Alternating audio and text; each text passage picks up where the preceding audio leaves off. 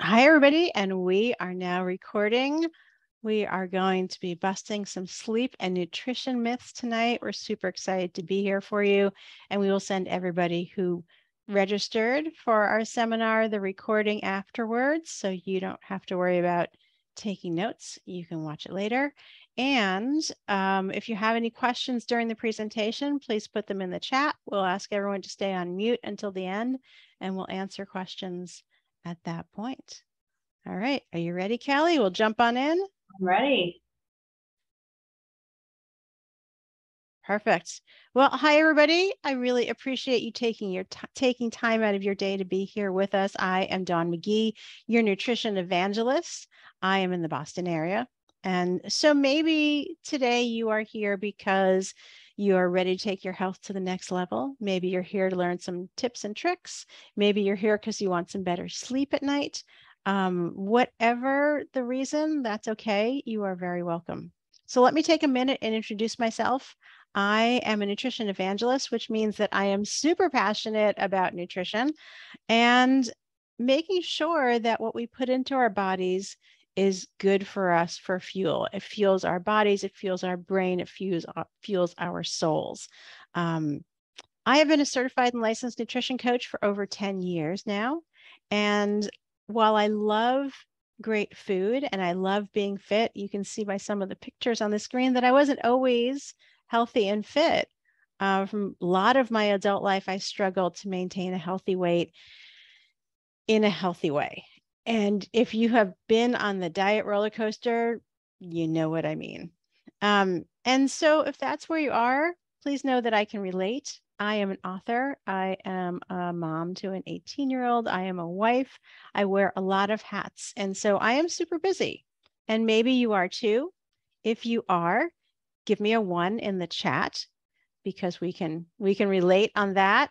And sometimes when we're busy, super busy, we think that we don't have time to do the things that we need to do to take care of ourselves. Now, if that's you and you can relate to that, pop a 2 into the chat. So Kali, let's have you introduce yourself.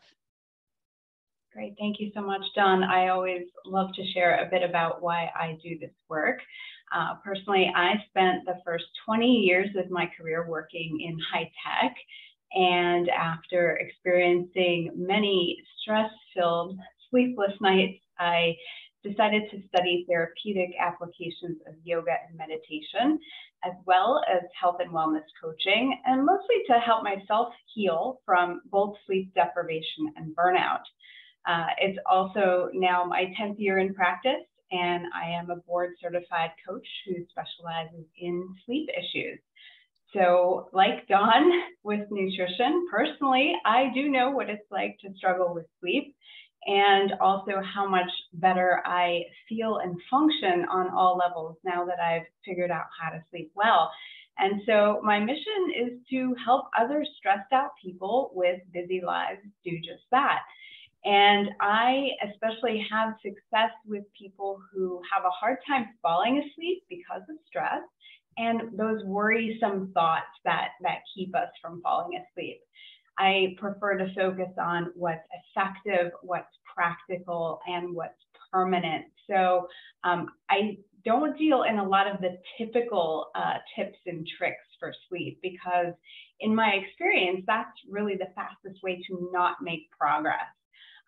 So if you're a sleep struggler who wants to let that struggle go ahead and pop a 2 in the chat. Let me know that you can relate to that, and I'll toss it back to you, Dawn. Very good. All right, let's dig in. So if you're here today, you're probably here because you're looking for some solutions either to nutrition or sleep challenges or both. And you may be finding a lot of conflicting information out there in the marketplace. So today we're going to break down some common myths and figure out how to move forward, right? We're going to give you information that's science-based that you can put into practice today so that you can improve the quality of your daily life. I'm a big believer in 1% improvement every day. We don't want to throw the baby out with the bathwater. right? When you look back in a year, if you just make tiny incremental changes, you will be amazed at how far you've come. And at the end, if we have time, we've got some offers for you, and we'll wrap up with an additional bonus tip. So if you're ready, drop a me in the chat. Okay, so before we go to those myths, let's start with where we are today and some of the underlying issues that many people have. Chronic disease and health struggles, including these that made our short list, are so prevalent in our society, but they don't have to be. So you can put a yes in the chat if you struggle with sleep or fatigue, if you experience issues with digestion, if you have felt depressed and or anxious, if you're dealing with unwanted weight gain, or if you have felt foggy in your brain or have difficulty concentrating or remembering. And if you've experienced any of those, and maybe sometimes many of those together, right? You open social media or you talk with people and you hear all sorts of different things about what to do. So it's confusing, right? And when it comes to improving your sleep and or your nutrition, you can certainly spend a fortune on gadgets, on, what Dawn and I call magic pills and other quick fixes and remedies. Yet it's highly unlikely that these solutions work long term, and maybe sometimes they don't work in the context of your busy life. And believe it or not, there is an approach applicable both to how you eat and how you sleep that is clearer and more compassionate, that is affordable, and most importantly, I think sustainable for so many years to come. So no more berating yourself for waking up at 3 a.m. because your mind is busy chattering, or for having a glass of wine or a slice of pizza. No more feeling unproductive because you don't have enough daily energy or focus. No more limiting your social life by saying, I can't go out because either I'm on a diet or because I'm just too tired. And no more guilt over not modeling a healthy lifestyle for your kids. Instead, you can be proud of how you show up for your colleagues and your family, proud of how you fit into your favorite clothes, and proud of all the energy that's returned to your life. Just imagine for a moment how amazing that would feel. To get those favorite pants to button up easily again, but also feeling more accomplished because your daily energy is through the roof. You can spend time with your kids in the evenings again without dragging or passing out early. How? By ending the uncertainty over how to eat and sleep well, by taking that approach that's compassionate, adaptable, and sustainable for years to come. So that said, Dawn, go ahead and take us through myth number 1 for nutrition now. All right, so here is the myth that we hear a lot. Let's jump in. If you skip breakfast, you can eat more for dinner. Well, not really, but that's no surprise to you if you're here today. So when you're skipping breakfast, and some people call it intermittent fasting, what you're doing is you're just putting yourself on a diet, right? Because here's the thing, all diets, weight loss plans, whatever you call them, they have you doing the same thing over and over and over. You're depriving yourself, right? So skipping breakfast, I mean, really, who likes to skip breakfast? I don't. I like to eat. And we know that none of that works in the long term, right? It doesn't serve to feed your body, your brain, or your soul. And all 3 of those are important for that long-term sustainable lifestyle. So what diets don't tell you is that getting to your optimal nutrition is about blood sugar stabilization, which is this chart that we've got up here right now. And they don't tell you that because it works, and it works for the long term. And if you had something that worked for the long term, well, you wouldn't be buying into the next diet and feeding that billion-dollar industry. Instead, we would be eating in a way that fuels our body, our brain, and our soul. We eat protein, fat, and carbs every 3 to 4 hours. We call it PFC every 3. We eat until we're satisfied, and then we stop. And then we eat again when we're ready to eat, when our blood sugar starts to drop. And for me, when I start daydreaming about the leftover pizza in my fridge, then I know it's time for me to eat another good balanced meal. And that's where you want to be. You want to be in balance in that middle portion where it says homeostasis. You want to have your blood sugar stable, where your body releases fat and protects your lean muscle. You don't have cravings anymore. All of my clients say, Dawn, where did my sugar cravings go? Well, they went away because your blood sugar is now stable and you have more energy because you don't have that spike and that crash. And that is super important. And that's where we want to be, right? In homeostasis. Now, the key here is both balance and consistency. So you want to get to your optimal health. Because of that, we don't look at meals being different than snacks. When you're eating 5 to 6 times a day, they're all about the same size, right? They all have protein, fat, and carbs. So no, don't skip breakfast so that you can eat more at dinner, because what's going to happen is in the morning, you'll be hungry, you'll be cranky, not so good for the home front. And then at dinner, you're going to spike your blood sugar for having eaten too much, and then you're going to crash. And again, you're going to be sluggish, you're going to be cranky. Not a good picture, right? So let's take a little bit deeper look at what happens when you're inconsistent in your meals, otherwise known as the cycle of yo-yo dieting, because that's the path that leads you down. So when you start off in that top right-hand side with cutting calories or carbs, super popularly these days, right? I was there for many years myself. I was a diet queen. My first diet, when I came home from college, my mom said, and put me on a diet. It's a horrible thing. So fortunate that that's not the legacy that I'm leaving for my kiddo. So if you can relate with, the diets and the cutting, give me a 5 in the chat. Let's talk about what this cycle looks like and what happens to your body. When you cut your calories or your carbs, whatever you're doing on your diet, your blood sugar drops. And so your body burns muscle. When that happens, you're even more hungry than you were before. You've got cravings because your blood sugar isn't stable, your hormones aren't balanced, and your energy crashes. So human nature says, well, we're going to overeat because we're starving. We don't like being deprived. Maybe we'll add carbs back in. Maybe we'll just kind of go all out with the pizza and the ice cream and the whatever. And then your blood sugar spikes and your body stores fat because it can't use all of that. And what happens in this cycle over and over again is that your metabolism slows down. It's not a healthy way to live. It's not good for your body.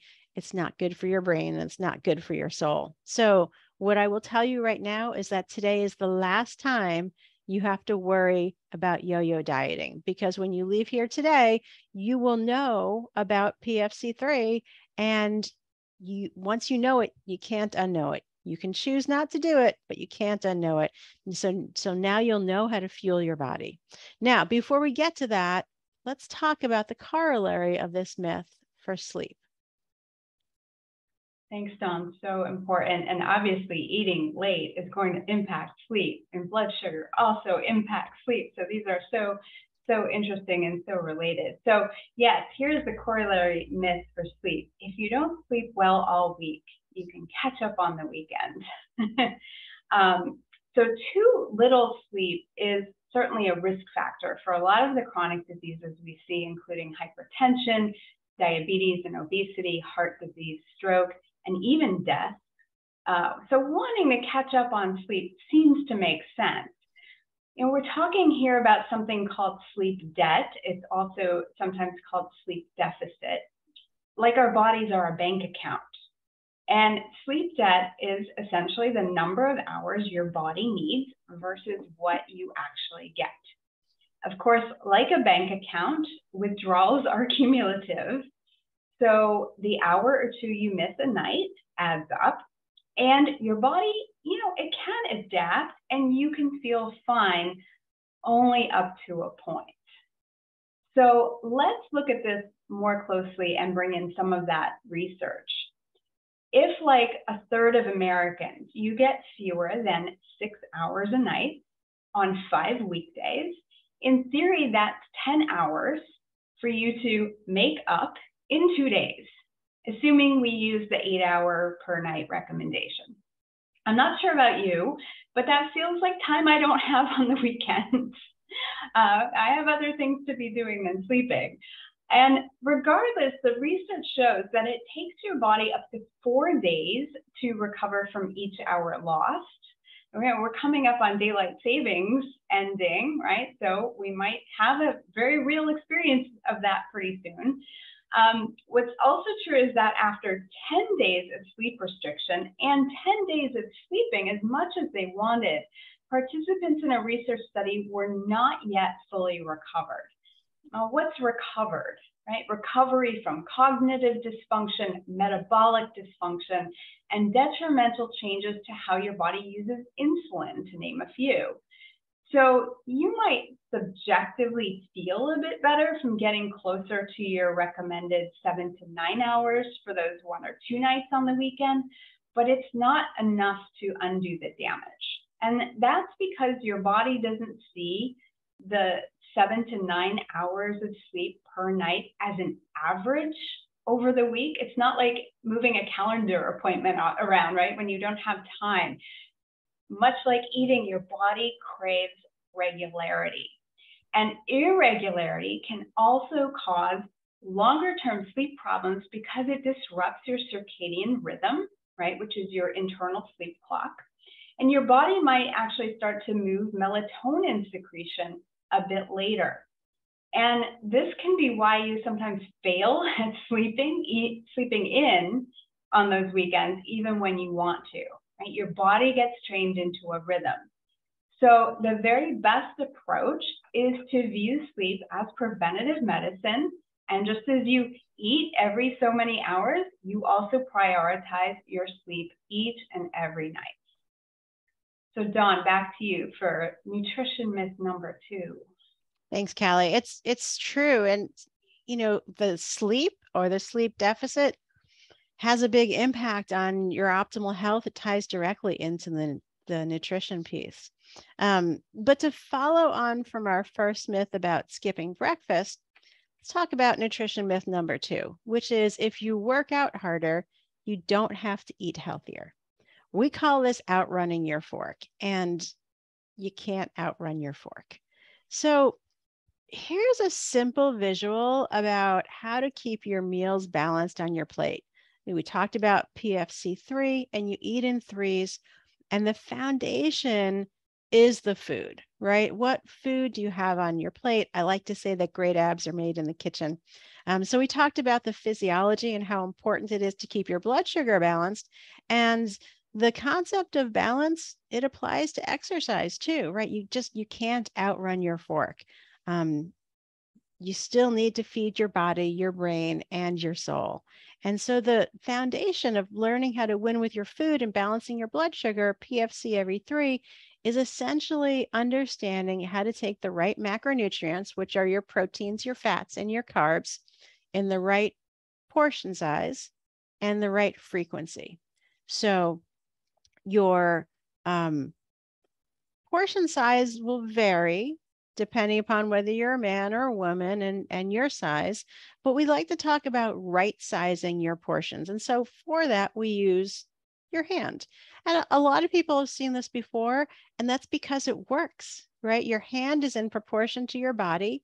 And so when, you take your palm size as your protein, about this thick, that's the chicken that's on the plate right there. And then your carb is about a fist size, which you can see as your rice portion on the plate. And then your fat portion is like a thumb size, which are the slices of avocado, if you put them all together. And then absolutely add on spices to make it taste good. Add in leafy green vegetables or other vegetables to build up bulk, to get some fiber into your diet, all of the things, right? And then the pacing is also important. You start eating within an hour of when you wake up, and you eat every 3 to 4 hours from there up until about an hour before you go to bed. And as I said before, you eat when you're ready to eat and you stop when you're satisfied, but not full. And it's super simple. You get to have lots of food. Nobody feels like they're on a diet. You're not hungry. You're not deprived. And for the most part, you're not giving up your glass of wine with dinner either. So there are 3 criteria that I like people to use anytime they're looking at a program. So number 1, is it based in science? Number 2, can I do it for the rest of my life? Is it sustainable? And number 3, which I would argue is the most important, is would I let my kids do it? And for most people, that's the one that they go, oh, And if you wouldn't let your kids do it, then you shouldn't do it either, because we all have the same bodies and we should all treat them with love. So this meets all 3 with a resounding yes. And all of my clients agree. So let's take just a sec and talk about what some of them have said. They talk about losing their sugar cravings and all the good food that they get to eat, which is such a change from the diet mindset. Someone who's been on 100 diets in their life has finally stopped dying. It's pretty amazing. No more bloating. What a change by eating 5 balanced meals a day. Once you start understanding it, then you can take it and turn it into a lifestyle. So we ran a pilot with 500 people last year. And while this is not necessarily a weight loss program, when you get to your optimal health internally, you will get to your optimal weight. So the average weight loss was 14 pounds. People had more energy, no cravings, they lost inches, and most importantly, they felt that it was easy. So let's go ahead and talk about sleep myth number 2.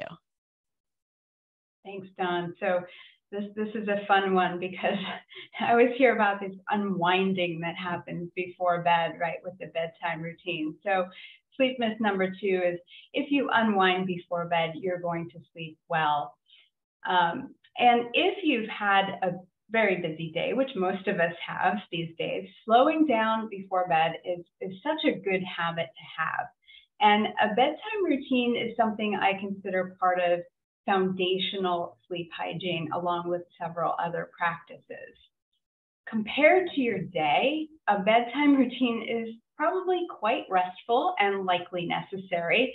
You can imagine I dislike the term unwinding, because it implies that we're wound up in the first place. So let's take a closer look at what it means to be wound up. And here's our day from about 7 a.m. to 10 in our energy gauge. Let's say you wake up at 7 a.m. and then you go, go, go all day. First at work, then at home, whether or not those are in the same place. So your energy gauge, the energy that's being put out, taken in, right? It's just going up, up, up. And then let's say by some magic, because honestly, does a bedtime routine happen every night? Probably not. But let's say it does, for the sake of argument. So you do slow down and you rest for a whole hour before bed. So that brings our energy gauge down just a little bit. But if you can see, right, how much rest, or how much did that rest, that little bit before bed do, right? Your energy is still at a high level. So it's super likely that your mind and your body, or both, are still highly stimulated, right? The mind and the body, as you probably know from experience, must both be in a state of rest for you to be able to surrender to sleep, right? So both Western evidence-based studies and thousands of year-old yogic systems identify the #1 root cause of chronic sleeplessness as an overstimulation or hyperarousal of the nervous system. And you might have felt this when you initially can't fall asleep, or when you wake at 3 a.m. for no good reason, with mind chatter, or if you're up too early in the morning. This is your nervous system locked in that high gear that, we've all trained ourselves into by just how we are living our lives. So here's what we want energy to look like, ideally. We want it to naturally rise and fall throughout the day and just follow the natural nightly downshift into bedtime, as you see there around 10 p.m. And this means finding ways to support and restore energy when we're feeling low, rather than powering through by adding more stimulation, right? Some people choose to do that with foods, with drinks, right? Sugar, caffeine, a very common way to do it. Other people just, it's sheer willpower, right? Just battling through feeling tired. And the good news is that you can decide to train your system differently. It's fairly simple, but it doesn't mean it's easy, right? This is where most people who are struggling with sleep need some help. And I call this rest rhythm. And I do share 4 fast ways to restore this natural rest rhythm in my Sleep Academy course, which I'll tell you about later. But I do want to say that learning how to rest well is a prerequisite for consistently high quality sleep. And I think this is what a lot of people miss, right? They're focused very much on the nighttime, but the rest and recovery that happens in the daytime really matters. Yeah, it's very much like the pacing of your food, right? You can't just sit Absolutely. there and eat all day long. You have a natural rhythm to your blood sugar and your food, just like the sleep. So, and meal times are a great time to rest, right. right? You nourish yourself, take that time, exactly. Maybe without a screen in front of you. Crazy. I know. I know. So what's next? So we've only had a short time to share information with you today, and we hope that you found them useful and that you're excited to put them into practice. But what if you're ready for more? So if food is your entry point, I've got a great offer for you. And if sleep is your entry point, Kali has a great offer for you. Plus, everyone gets a copy of our myths guides and the recording of the session too. So I've got 2 offers for you tonight, which I'll go through very briefly. Number 1 is my signature program, Reclaim Your Life One Bite at a Time. It's self-paced. Most people finish it in about 8 weeks, but you can take your time. You'll get an email with a new video from me every 3 days or so with your next topic. Plus, you get an invite to my private Facebook community. Just for our Reclaim members, you get our Reclaim Your Life journal, which is a 60-page companion workbook. You'll be able to get more details about each topic, as well as jot down your goals, take notes, and track how you're doing. Plus a success tracker, a workout calendar, a meal planner, a shopping organizer, and all of these things, when offered separately, the total investment is over $3,000. But for everyone who's registered here today, you can get access to all of them for an investment of just $497. Now, maybe you're not quite ready to jump all in, but maybe you want to tiptoe in. So you can grab the workbook only, which, again, is over 60 pages. You've got, it's not blank pages. It's all part of the curriculum. You've got fill in the blank pages, explanations about each topic, lots of education and worksheets that you can use to do the self-paced course on your own. And as Pam said, that was actually her favorite part of the program. When you put pen to paper, it helps your brain to focus and sort of work through things. Normally $175. For anyone who's registered here tonight, just $99. Now that's for your basic nutrition entry point. And if sleep is your entry point to better health, Kali has an amazing offer for you too. Thanks, Dawn. So first, just for being here today, I am going to be sending you my Lifestyle Habits Wrecking Your Sleep ebook, which contains more myths that you can learn about, other pitfalls to avoid when it comes to sleeping better. And so you can actually sleep better, right? And if sleep is the entry point you'd like to focus on now, I'd like to invite you to enroll in my Self-Paced Sleep Academy course. I created this roughly 6-week solution to help busy people who are sick of stressing about their sleep. And if you're tired of the toll that poor sleep is taking on your productivity, your relationships, and your health, this course is just jam-packed with practical guidance, about how to transform your sleep, all natural, and as Dawn and I have been talking about, with much less work, right? So it is sustainable. There are 12 at least downloadable worksheets in there, because again, putting pen to paper does matter, right? You get to work through some of that.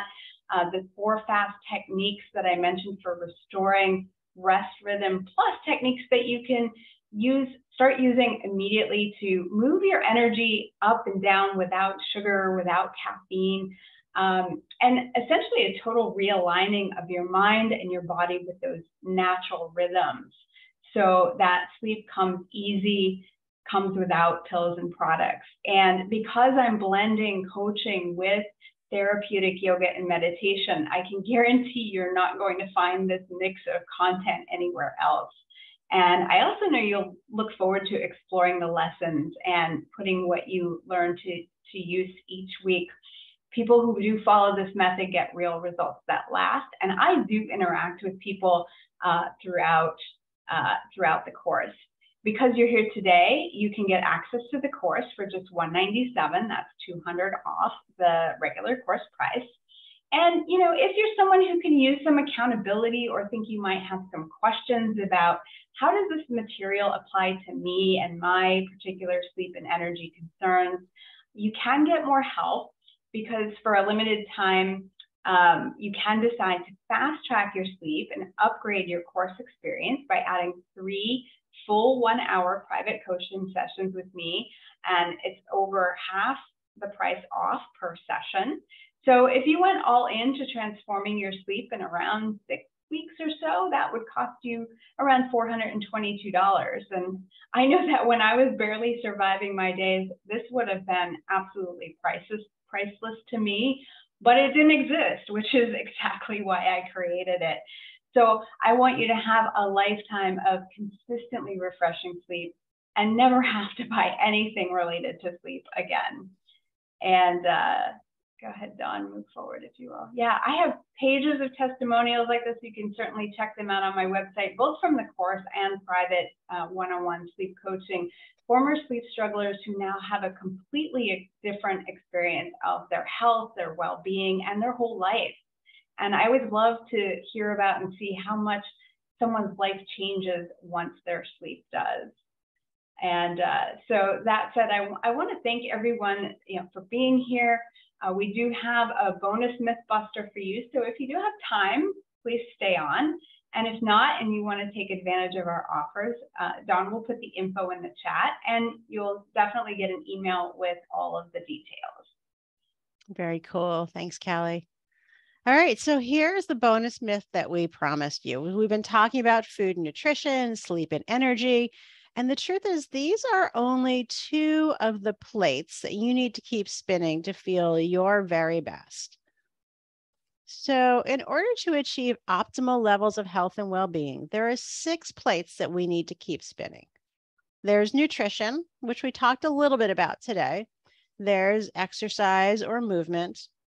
There's water or hydration. There's sleep, which Kali talked about. There's stress and your resiliency to the world around you. And then there's all the supplements or medications that you may be taking. And it can certainly be hard to keep track of all of them and keep them all spinning. It feels a little bit like a juggling act, right? But just know that when we're living our healthy lifestyle, if we hit a plateau or we fall off the quote unquote wagon in some way, you don't have to go look for your next diet or a new program to try. You just have to figure out which plate has stopped spinning and put it back into motion and adjust that.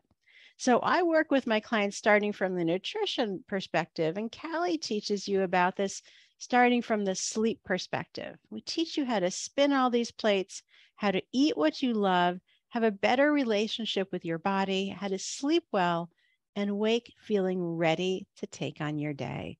Who's up for that, right? I certainly am. Definitely. So let's do a quick recap, Kali, okay? Sure. All right, to wrap up, let's review everything we've talked about today. We started off with some of the challenges that people face with the confusing messages that are both part of the diet and the sleep industry. Last I looked, the sleep sleep aid industry was $30 billion. And so we hope to have dispelled some of the confusion. Dawn, from the nutrition perspective. Yeah, absolutely. I mean, and the nutrition industry is, a multi-billion-dollar industry. It's crazy, right? So we talked about how important it is to eat regular PFC meals all day and not skip any meals, and the need to focus on your food and all aspects of your health. You can't outrun a bad diet. Exactly. And from the sleep perspective, we talked about the importance of avoiding sleep debt in the first place versus believing you can catch up somehow, and the importance of regular rest, and the fact that unwinding before bed is an insufficient strategy in and of itself. And both nutrition and sleep fit into this broader health and well-being framework that Dawn presents as these spinning plates, right? And then we wrapped up with a couple of special offers for anyone who is part of this event, which you see here. Very cool. So we appreciate your time. We thank you. We hope you got lots of value from today's session, and we're looking forward to helping everyone achieve their optimal health. You'll get the link to the recording for everyone who registered in your inbox. And if you want to reach out to us with any follow-up questions, our emails are on the screen, and we hope you have a great night. So I'm going to go ahead and end the recording here. And then if there are any questions, we can take them and we'll wrap up. So